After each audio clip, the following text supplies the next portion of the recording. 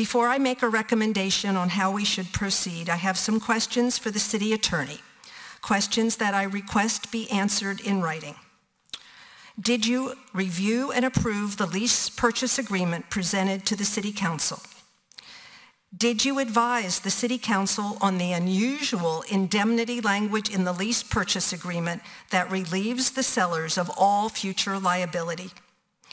Did you advise the City Council on the consequences of accepting the blanket indemnity language?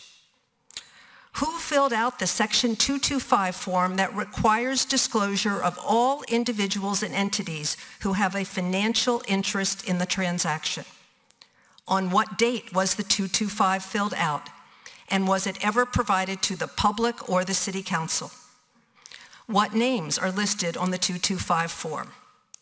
Do you now accept the conclusion of the independent forensic expert that the terms of the lease agreement were, in fact, disproportionately unfavorable to the city on the specific issue of the exculpatory provisions in favor of sellers?